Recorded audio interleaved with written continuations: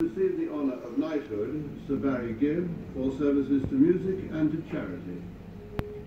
To a knighthood.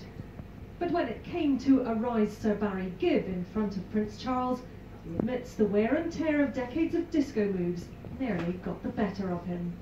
He said, "You can stand up now," and I said, "I don't think I can." He said, "No, it doesn't get any easier, does it?" Come on here, it's the best band in the land. Brothers Barry, Robin and Morris founded the Bee Gees in 1958. Massachusetts was their first UK #1 10 years later, but they split the following year.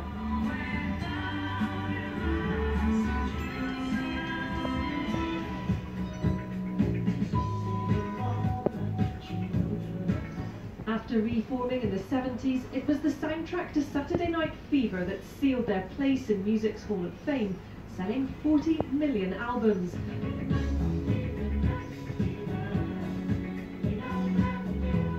The trio were awarded the CBE, but they collected the honour in 2004, shortly after Morris's death. Robin died of cancer in 2012. Without